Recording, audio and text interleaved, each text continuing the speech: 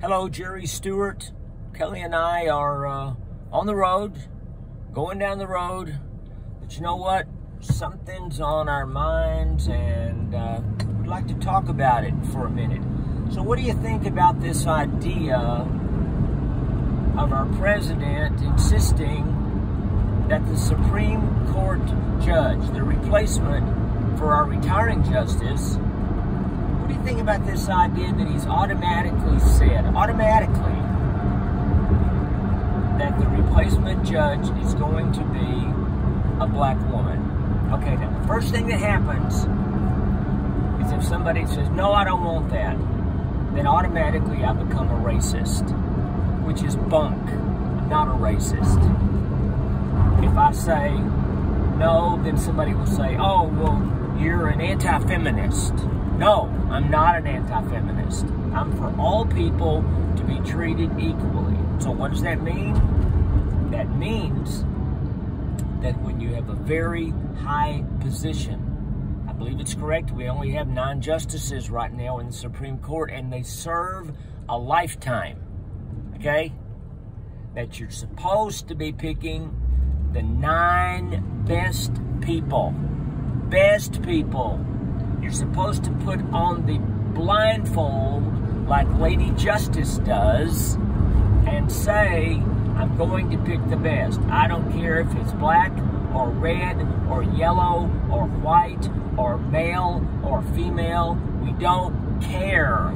It's got to be the person who best understands the Constitution and who is best going to be able to follow the law as written.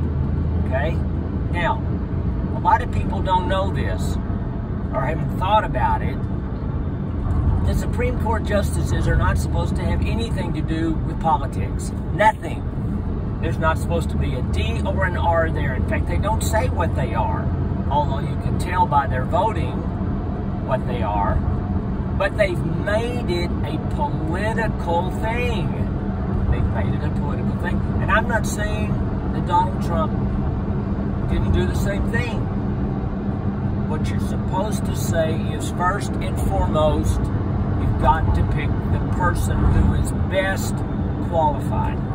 So if there's a white man or a brown man that's out there who would be the absolute best, then to me, and watch out, here I come, for you to pick a black woman, black, that's racist.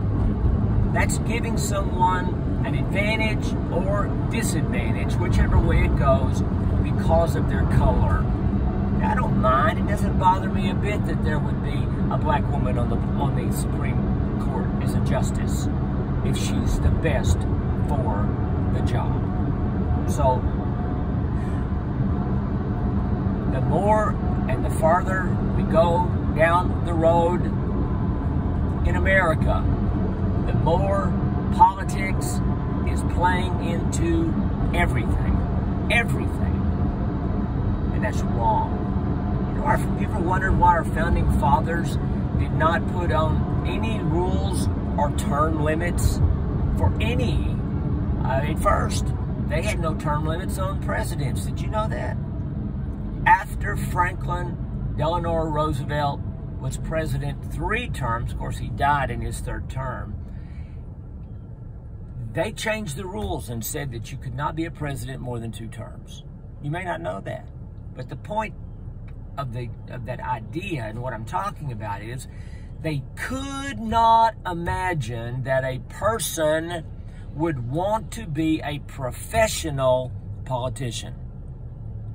If you go back and read some of the writings of George Washington, after George Washington was president the 1st term, he said, I'm out of here. I'm going home. And they said, well, hold it a second, George. We need you, man. We need you. Please stay for another term. He said, okay, only 1 more. I want to get back to my farm. I want to get back to my crops. I want to get back to my life back in Mount Vernon. And he refused to go any further than 2 terms. Now, you can't get him out of there. You can't explode him out of there. It's ridiculous. And we've got way too much politics in our country. What is it they say?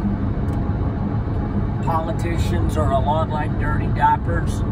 They both smell, and they both should be changed often. There's a bunch of our politicians in Washington, D.C. that smell, and they need to be changed. I'm Jerry Stewart. Tell me what you think. You don't have to agree with me. Tell me what you think. Tell me what you think. God bless you. Bye-bye.